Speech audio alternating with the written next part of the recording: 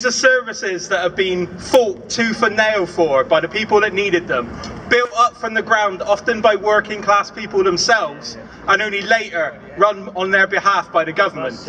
And it's taken us that long, to get all of the things we need, to get adequate health care, social care for the people that need it, to get the basic things we need to make living in this city and in this country possible and enjoyable for the working class. And basically, they want all of it back.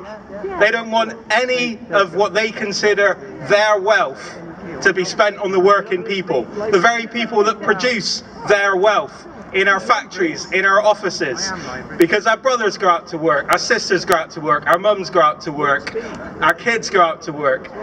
We produce everything of use in this country, and we need some of it for ourselves. And it's about time that we stood up and said that.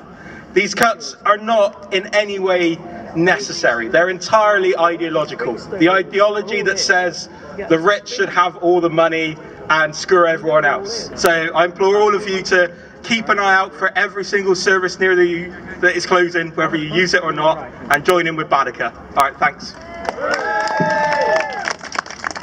Brilliant.